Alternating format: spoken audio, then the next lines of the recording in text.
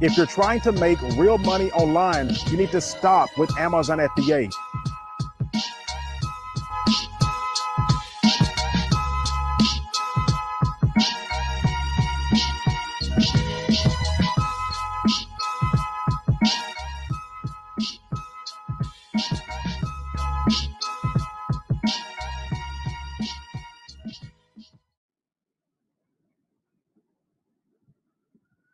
Peace, greetings to you all. It's your brother Nyhiem, BKA Lord Abba, AKA Mr. Just the Facts.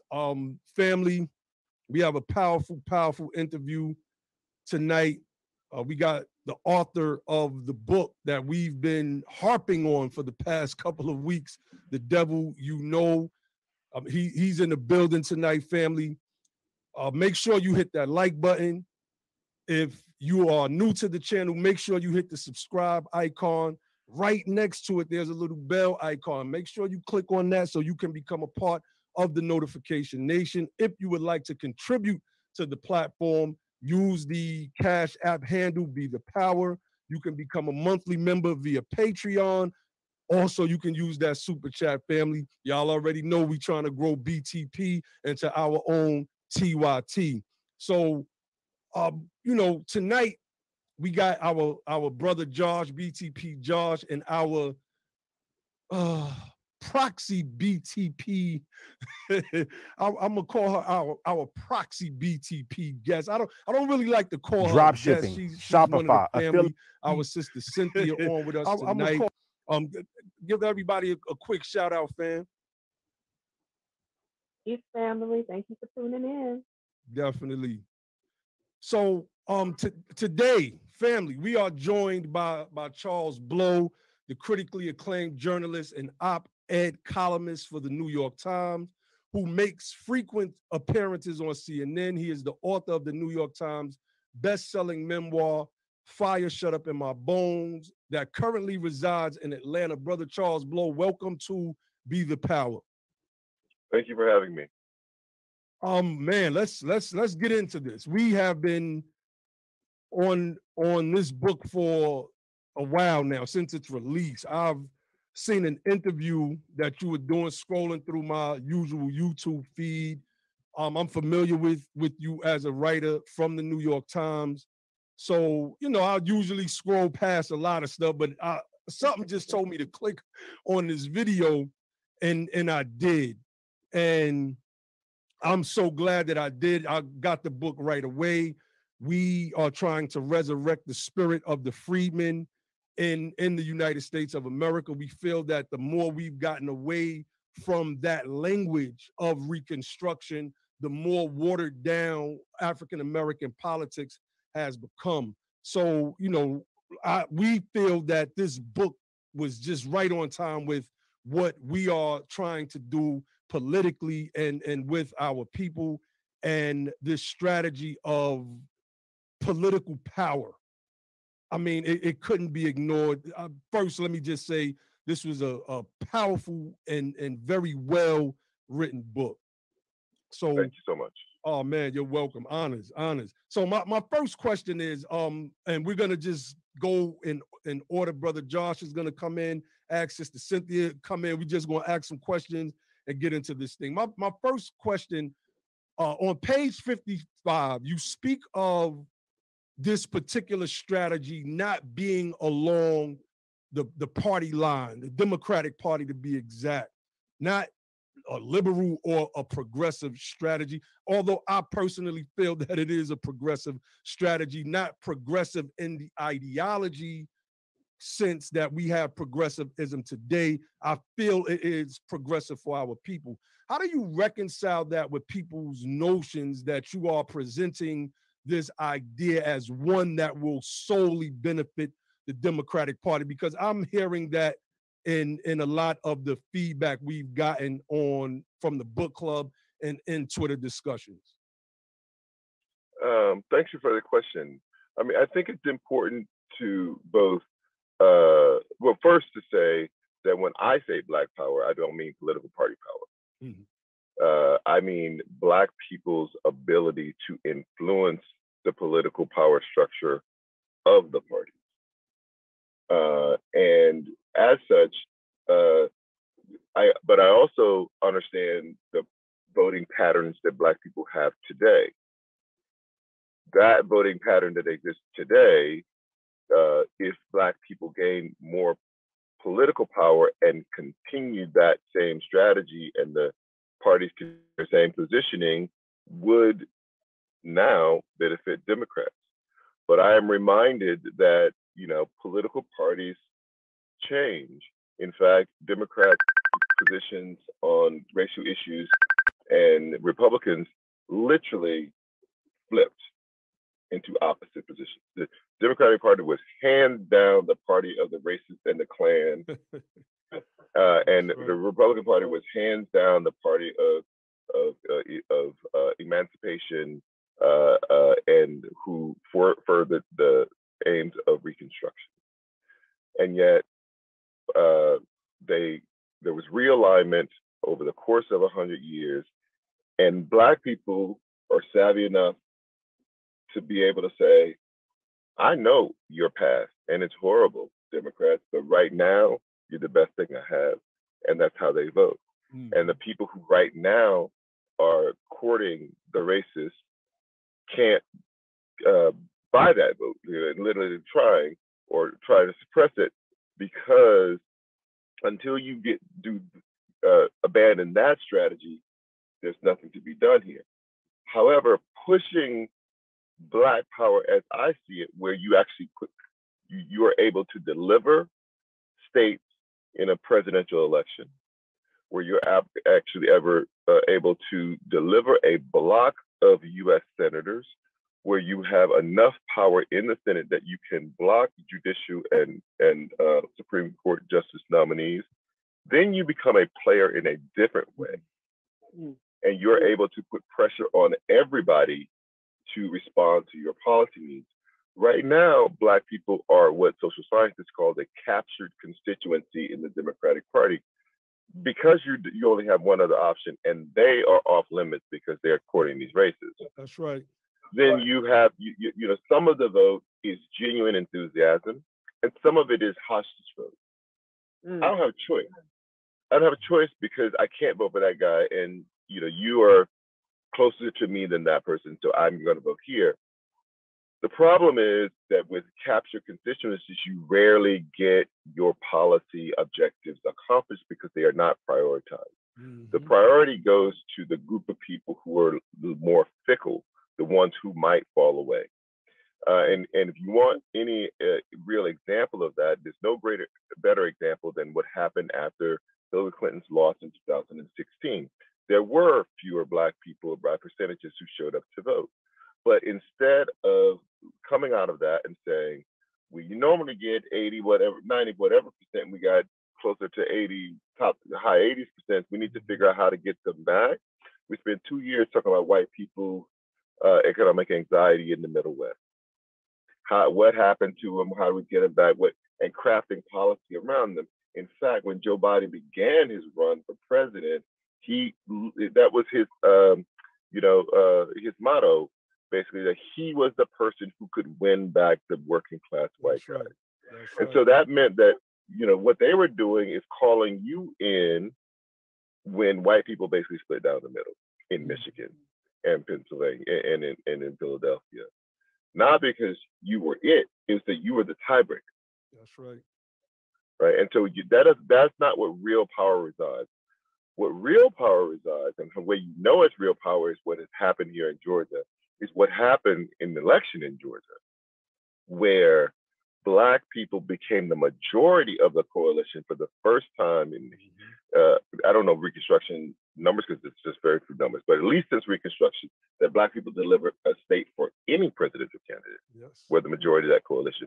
And it was the first time in the entire history of the Senate that Black people were the majority of a coalition that delivered a Senate seat. And they didn't just deliver one, they delivered two. And that is why you see such a strong reaction in the Georgia State House to try to clamp down on that. It's not just that they went Democratic. It is that Black people did it. Yep. That's right. Brother Josh. Yeah. Go ahead. No. I mean, I just want to let the brother know we have like 100 questions apiece. So, because we do this on our platform, we talk politics, we try to reach the streets, and so we try to get the best questions that we possibly could in this time. And again, I appreciate you for coming on. Go ahead, Brother Josh. Absolutely. Yeah, I wanted to ask about, first, I got to say props to the book. I very much enjoyed it. I think it's a powerful piece for us to educate the people with, and it presents an idea that I think not a lot of people thought about to consider as a way to get power. But when we explain it and when we talk about it from the reference of your family history and your bloodline, your family story, it's a way that I think people can connect with. So I just want to say thank you for writing this book.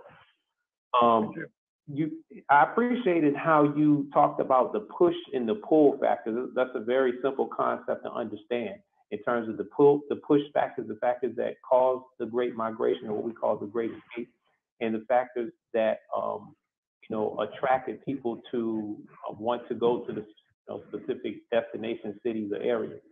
And then now when we want to do that in reverse, you identify the push and pull factors that are driving us down, that would drive people back to the South, and we're already seeing that now.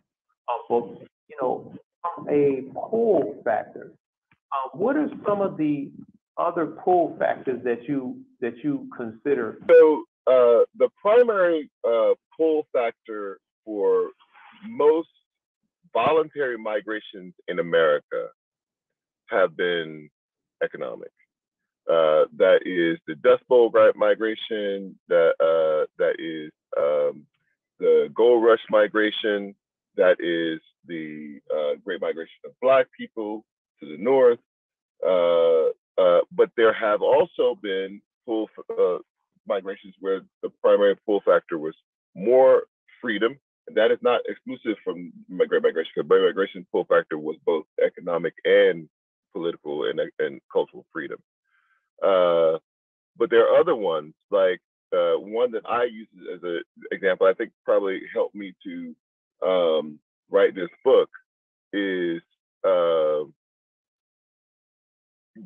what young white hippies did in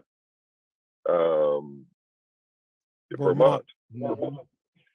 So in 1972 or so, the hippies were protesting all sorts of ways, including sometimes violent ways, against President Nixon's execution of the Vietnam War. But Nixon kept going the way he wanted to go and didn't pay him much mind. And these two law students wrote in the Yale Law Review that you can't have a revolution the way you want to have it, because they're going to put you down if you try to do it violently, and you just can't have it. But one thing you can do is what they called radical federalism. You can just take over a state, and that kind of languished for a year or so, to a more prominent writer picks it up, writes in Playboy under the headline "Take Over Vermont," and tens of thousands of these young white hippies, mostly in the Northeast, move to Vermont. Not because they have somewhere to stay, not because of the economic conditions. Many of them sleep in the fields. They develop communes, whatever they have to do. But they change Vermont over decades from one of the most conservative states in America to now is one of the most liberal states in the Union, and produces for Barack Obama its highest percentage of the white vote of any state in 2008. And it produces people like Bernie Sanders. And they basically changed Vermont from New Hampshire into Vermont. And it showed just how easy this was to do. It didn't mean they didn't meet resistance, but it wasn't a bloody revolution. It wasn't an armed revolution. What the beauty of the Constitution is that many of the mechanisms that were used to suppress Black people can be used to liberate you, right? So the Constitution allocates half of its power. This is the compromise. Half of its power is allocated based on population, but the other half is based on geography. You just need to have your people in the right state Mm-hmm. And then you get half the power. Right now, there are like 6 or 7 states where the white population is 90% or more. Now, first of all, no one says, "Oh my God, this is a racial problem." That can't be. How do we let that happen? No one says a word, right? But I say 51% black people in the state, and everybody says it's a radical, radical competition. No, there's literally right now 90% white people. But if you take the population of all those states, put them together, they're only 1/4 the population of black people in this country. It's not about your scale. People say, well, black people can't think they're going to have that much power. They're only 14% of the population. Scale has nothing to do with it. That's right. Those people in those 6 or 7 states represent only 3% of the American population, but they also represent 1 out of every 6 Senate votes ever cast on any issue. Wow. What you have to do is decide if you want to be strategically arrayed in America rather than completely spread out. And there's a balkanization of this country that's coming whether I wrote this book or not. It's happening. In 30 years from now, 6, 7, 8 of the southwestern states will be majority Hispanic, not majority brown, not majority minority, majority Hispanic. They will send whatever delegation they want to Washington, and they should. They will control all those electoral college votes, and then that's the way it breaks. Hawaii will continue to be majority Asian, South Pacific Islander, and they will send people representing that demographic to Congress as they do now. Oregon, Washington, down into the Rockies will continue to be majority white. Everything east of that will be some combination of majority white and majority minority. There is not a single state on that map 30 years from now that is projected to be majority black. Now, black people just have a choice to make. As I've been going in this book squad, I keep saying, I'm not twisting you on. I'm saying, do you want state power or not? That's right. Because you can have it. It has nothing to do with your scale. Has nothing to do with you being 14% of the population. It has to do with where do you want to literally position yourself in the country, because you can have that power, and you're gonna move. And my feeling about it is that the window on you being able to even do this is closing. Mm-hmm. Also, 30 years from now will be the first time that Asians will outnumber black people. Wow. And also that at that point, there will be nearly twice as many Hispanics in America as black people. In something like 50 or 60 years, you will have gone from being the first minority in America to the third. And how do you think that and also will not control a single state? That's right. And can't deliver it for a presidential candidate on your own. How do you then think that your priorities are going to stack up against the other 2 larger minority groups, 2 of whom can deliver states in a presidential election? Ooh. That is sobering. and it's real, which is one of the reasons why we pounced on this thing, because we've been trying to come up with the strategy to harness our political power. And I mean, you are right on time with this book, brother. Sister Cynthia. Thank you. First off, Mr. Blow, I want to say that I enjoyed reading your book. It was very well written. I echo the sentiments of my brothers on the platform. And I got a couple of questions, and I think I'm going to take it in a different realm, because I am from Chicago, and I appreciated how you opened up your book with, talking about Hyde Park, which is really down the street, around the corner from my crib. And also, hey, wait, hold on. We got this Chicago, New York thing going on our platform, so I think that was just a little dig in there. But I'm gonna be quiet. Go ahead, Sister Cynthia. Brother Nyhiem, I said nothing about pizza. Anyway, so, but I know that you open your book actually speaking with Timuel Black. And, very well-known historian, civil rights activist, and, current, resider of the South Side of Chicago. I remember you even mentioned that I believe his assistant offered you a drink and you declined. I was about to say, what did they offer you that you declined the drink? So, no, it was his wife, and I don't know if she offered me something, but I was like in reporter mode, and I just. Understandable. I'm personally trying not to drink coffee right now, but but one of the questions that I wanted to ask you was specifically concerning the propaganda or the marketing behind the Great Migration, and also about the role of the Chicago Defender.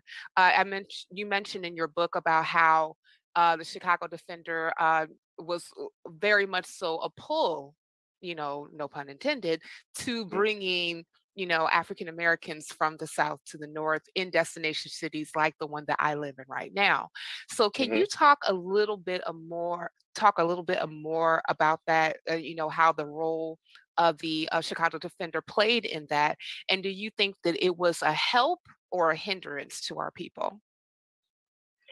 So yes, one of the interesting things about the Great Migration is that it did have a PR effort on many fronts. There was the recruiters from northern industry who came down. The North was quickly being industrialized, and at that moment, many of the northern white young men had gone away to fight World War I. So you have this incredible deficit, the big factories, but no one in them, and they can't find anybody. And they're like, we'll take those Black people from the South. So they literally send agents to the South with pamphlets whenever they can give them out. Many Southern cities and some states outlaw these agents because they don't want Black people to have any power, but they want them as a cheap labor force. So they don't want them to move. They want them to shut up.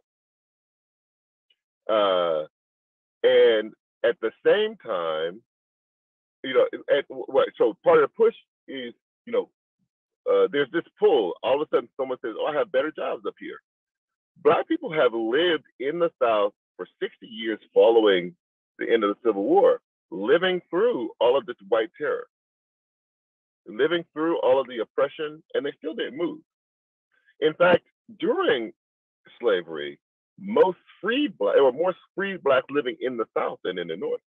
Even during slavery, Black people who were free didn't leave the South. South was home. But when they had this extra wrinkle, which was my job has collapsed with this boll weevil infestation of the cotton crop, and there's a guy saying there's a great job up north for me, and I can get away from all this lynching and terror, people jumped on it. Seeing this happen, Abbott, who is the publisher of the Chicago Defender, also a Southerner who has moved to the North, takes full advantage of it and becomes one of its biggest cheerleaders. And in some cases, they would publish on one page amazing story of success of somebody moving north, and then literally on the facing page would be a lynching of somewhere in the South. Oh wow! And there was juxtaposition. This is going to be good for you. Look at where you are. It's bad. And on the trains, they would sneak these papers back into the South, and that became a herald to more people wanting to move. In addition, as people moved, they sent word back to other people. I moved, I made it. It's not as bad as you want. It's cold, but we're free. They're not harassing us, and there's no lynching. And all of that became the PR. The Urban League, which was a very young organization at the time, stepped in and made part of its mission to help these young migrants to blend in. A lot of these people were coming, they'd never been on a sidewalk. They'd never seen a sidewalk. These were farmers. And one of the pamphlets was, just don't spit on the sidewalk. Mm-hmm. You know, if you're reading a black newspaper, put it inside one of the white newspapers so they won't see it. You know, it's like all this little, just how you make it kind of a thing. And so, of course, you know, he becomes an amazing voice for the Great Migration. There are detractors. Before Frederick Douglass died, he was adamantly opposed to migration out of the South. When the Exeters did it, and they just moved to Kansas, they didn't move way north, he was adamantly opposed that they should move. He believed in the philosophy that I'm discussing now, which is that in concentration of your power, you can control a region. And the moment you start to dilute your power there, you lose control.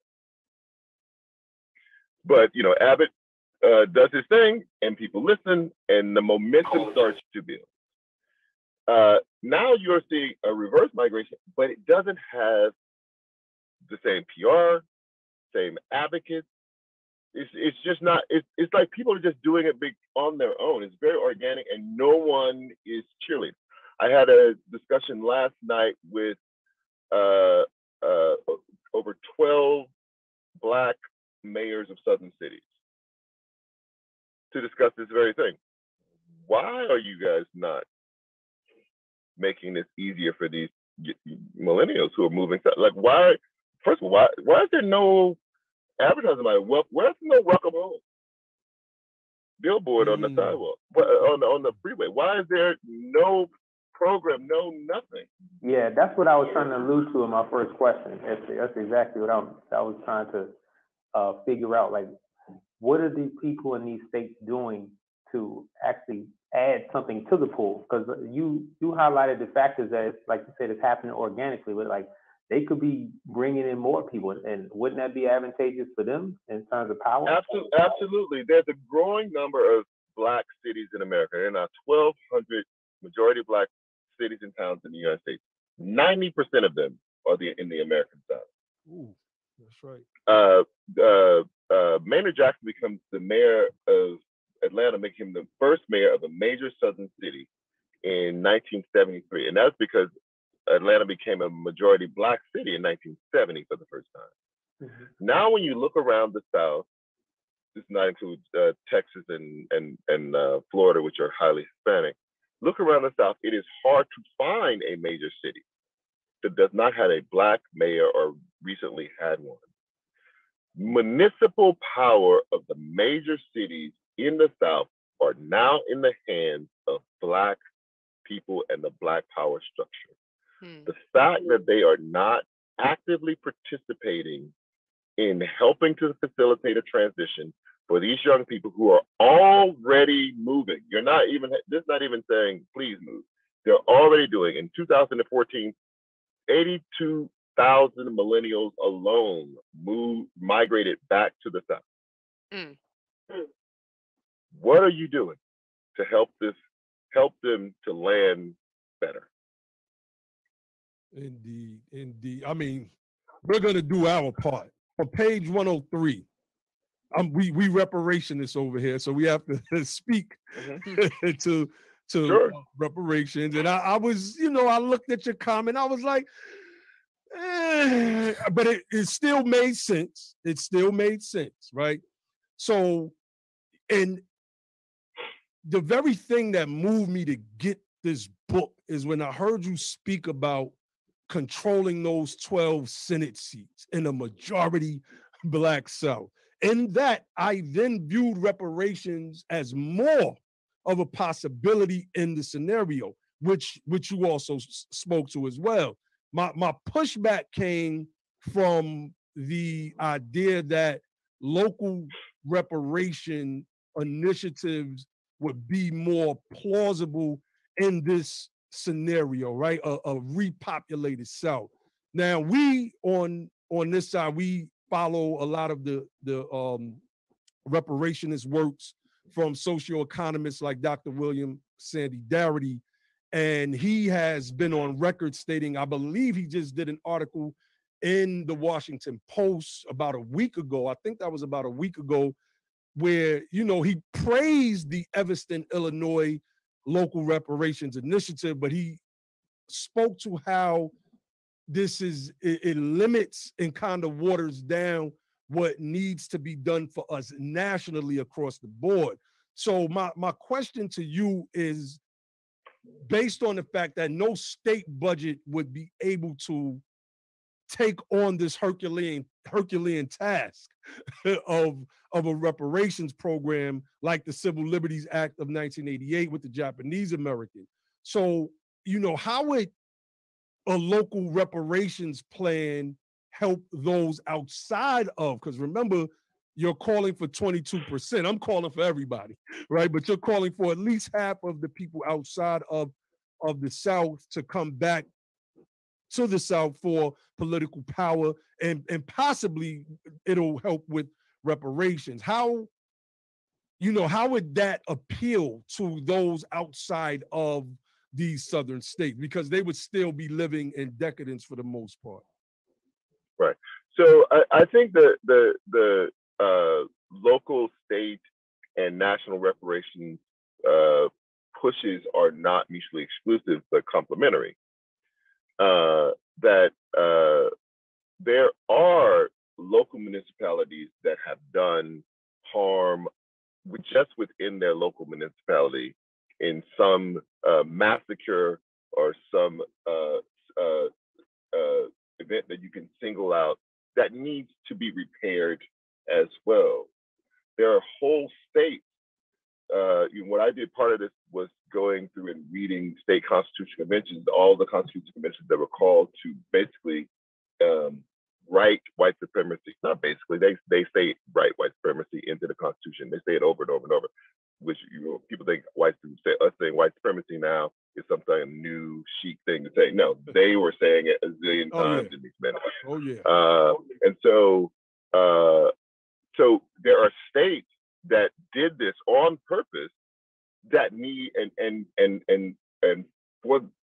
those states were collecting tax revenues from everybody, but their outlays of those revenues were highly distorted. Those states in particular have a debt that they owe, and the federal government, for his part, has a separate debt that it owes. I'm saying that every level of government that has a debt should pay their debt. And the most important thing is to start to get reparations into the hands of people at any level that you can do it. You know, waiting for the federal government means that you know, every decade that ticks by, that money could have been used to start business. That money could have been used to start business districts. That money could have been used to better schools. That money could have been used to improve the facility of the HBCUs. We need to get money into people's hands now. That's right. From whatever source it comes from. That's right. That's right. You just mentioned Texas and Florida. And, you know, if you look at those states have the second and largest Black population in America, you know, respectively.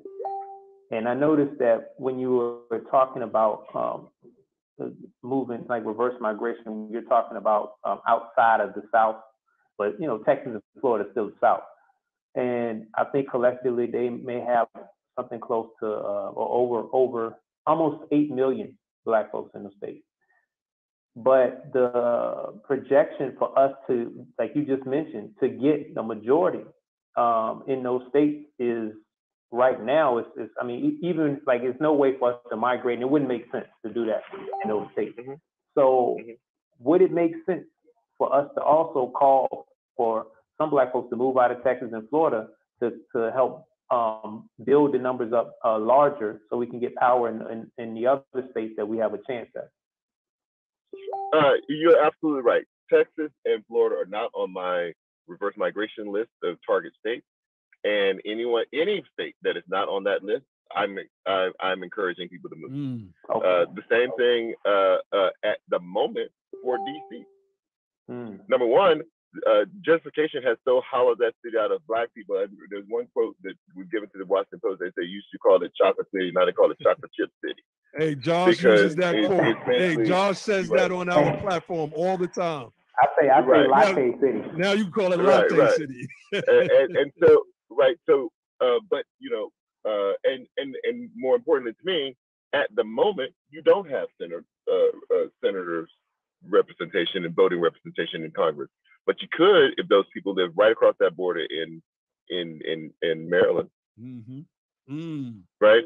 So yes, I am encouraging all the people who are not on those target lists of the states that I have targeted, all of them, whether they're southern cities or not. There are 15 southern cities. I don't have 9 on my list. That's right. Arkansas is not on it. Tennessee is not on it. West Virginia is not on. So there are a lot of places, even in the South, that I encourage people to move, because even during the Great Migration, there was internal Southern migration. Many people moved to New Orleans. People moved to Texas. That's right.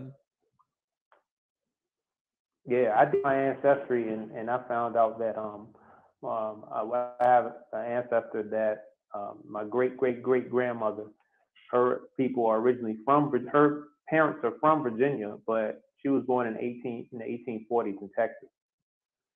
So yeah, that's not during the Great Migration period, but just to see like how people moved too. Yeah. But Sister Cynthia, I know I don't want to take too much more time. Did you want to ask your question? Yes, I did have one burning question for you, Mr. Blow. So that is that you have gained some criticisms over the years as a New York Times columnist, and you have even acknowledged that in your book. Matter of fact, Isaac Chotiner of the New Republic wrote in 2013 that Blow's idea of being controversial is to tell New York Times readers that the Tea Party is bad. Now, I thought that was funny, but anyway, but now with this book being very forward with a proposed idea of Blacks moving to the South to gain more political power, how is this different from being accused of basically not being more aggressive in your politics and ideas or your political ideas? Well, I mean, I think that the only thing that you can do to be a public voice and be successful at it is to be honest. And that means that anybody who expects to agree with you 100% of the time, they're always going to be disappointed. And you have to go into kind of being public voice, understand you can't please everybody. Like the moment you start doing that, you've already failed, because you're not true to yourself. You know, there's parts of me that are incredibly liberal on some issues. There's parts of me that are a little bit less stridently liberal on those issues. I am the product of where I am from, and that informs a lot of it. I'm from the South. Southern Black people are highly religious. I'm not a religious man myself, but I was when I was a child. Southern Black people are generally pragmatic and much more conservative than their Northern counterparts. That is part of my upbringing. That is part of who I am. So all you can do in life is just try to be as honest about what you're thinking and how you're feeling, and also be open to the possibility that you are wrong and can be corrected. That makes an authentic voice. And authenticity is in the end all you have, because it is voice. So, you know, I've written 2 books. I wrote them because I believed that they had to be written. So I just truly believe completely in what I've written about reverse migration. I write columns because it's literally what's on my mind and how I believe how I see things. I don't write it because I'm thinking, oh, this one will get a lot of likes and this one will get a few, or everybody agree with this and nobody agree with that. That's a formula for failure to me. Or even if you succeed at being fake. Indeed. So I just say this is it. You know, honestly trying to explain how I see the world, and you agree, thank you. When you don't agree, I understand that because we are humans. But I also, when I'm reading other people's stuff, I try to grant enough grace to say, this is just how they feel. Doesn't make them a bad person. Doesn't make them have evil motivations or trying to, harm the race or something. They just, on this issue, don't agree with my positioning. And that's how I try to navigate it. Oh, definitely, definitely. Well, I'm, honored to have had you on today. We looked at read your book. We looked at the plan. We had similar discussions last year around the same time, ironically, about gaining power in states like Mississippi and Alabama. We had several conversations about that, but we didn't think about like reverse migration. So the other brothers that are on the Be the Power platform, when they read the book, one of our brothers, Brother Logic, he's our political brain out the crew, and he was like, man, this is powerful. This is a powerful, powerful strategy. And from the south side of Chicago. Okay, Chicago. So just real quick before you go, right? You touch on that in the book about people in these destination cities, particularly me being from New York City, Sister Cynthia being from Chicago. We place more emphasis on the place than we place on heritage as done in the South. I've been living in the South now for about 12, 13 years, and I've seen that. I've experienced the Southern thing, if, for lack of a better word, with my New York isms, right? And I've been able to navigate the South using my New York isms and adopting a lot of the Southern, I guess, things. I got to keep using that word because I'm struggling to find a proper term. But and I think that it is something that's doable. I believe that we are those radical voices that Harry Belafonte spoke of, that you mentioned in your book in critique of Barack Obama. We have our critiques of Obama as well on Be the Power, and that's a whole nother discussion. But I thoroughly enjoyed this work. We are going to continue to push this book. We have a reparations rally coming up in Atlanta, Georgia, on June 18th at 11 a.m. We are going to be giving out copies of the book, family. Make sure y'all come through to support. In it, we are going to be driving this particular message home to our people in the North. Come back down South. It's time for us to come home. We have more power here. I've been harassed and experienced more racism in all of my years in New York City than I have so far being in the South for 13 years. That says a lot. That says a whole lot. So again, also it says a lot about powerlessness. The fact that New York City is one of our oldest cities in this country, and it has had one Black mayor in the entire history of that city, and that was 30 years ago, and he was followed by two flaming racists. That's right. Right. As a backlash to him, the fact that they've had only one Black police chief, and there are 2 million Black people in New York City. That's some states don't have too many. That's right. 2 million Black people there, and you've never produced a Black senator. You have one Black governor, and that was because the guy he was lieutenant governor when the other guy got caught up in a prostitution scam. Right. And then when you ran for actual election, you couldn't make it. That's right. Right. So, and also New York's going to be blue whether you're there or not. That's so right. Where is your power? You're concentrated, heavily concentrated in this one place in America, and you can't have a Black governor, and you have no Black senators, and you have a handful of Black congressmen, and they're all in and around New York City. And if they say they want to have stop and frisk, there is nothing you can do to stop it. That's right. That hurts. That's facts. Yeah, We, I could say the similar thing here in Chicago. I mean, we're a third of the population, but it's all Illinois always goes blue, no matter what. And we have Black mayors, but as far as policy is concerned, we have been pretty politically active in Chicago and did get some wins, but it wasn't without a fight. And but regardless, we get a lot of pushback, even with police, and a lot of the same issues that either Brother Nyhiem was talking about in New York. So it has me thinking as well. yeah, hey, real quick, Brother Blow, I was about to move back to New York and do politics up there.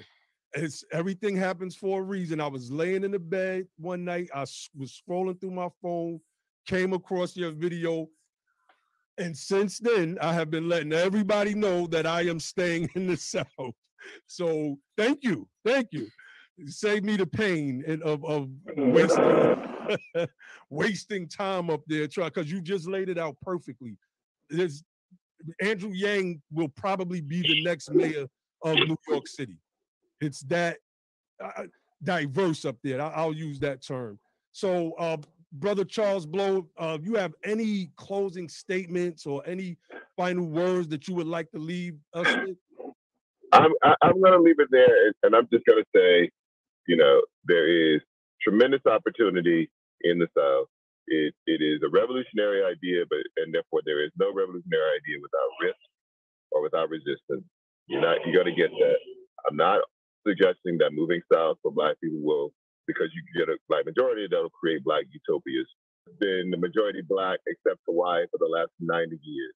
But it's not. They still have opioid crisis. They still have income inequality. They still have food deprivation. These are just part of the American system. What I am saying simply is this, that people will do better in the aggregate if they don't suffer under white supremacy than if they do.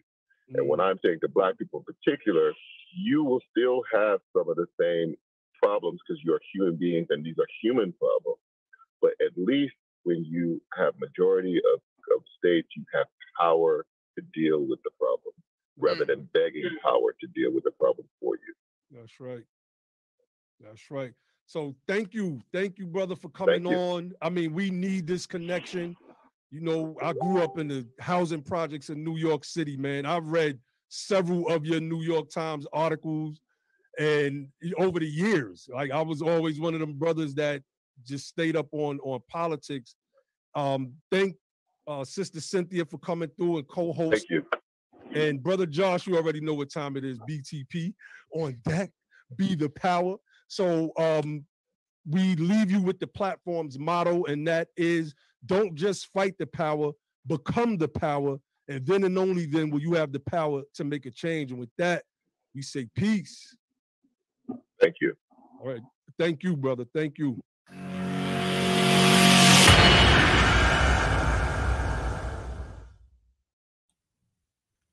All right, peace, fam. Check it out. We are going to come back and we are going to continue the discussion. We are going to recap this conversation.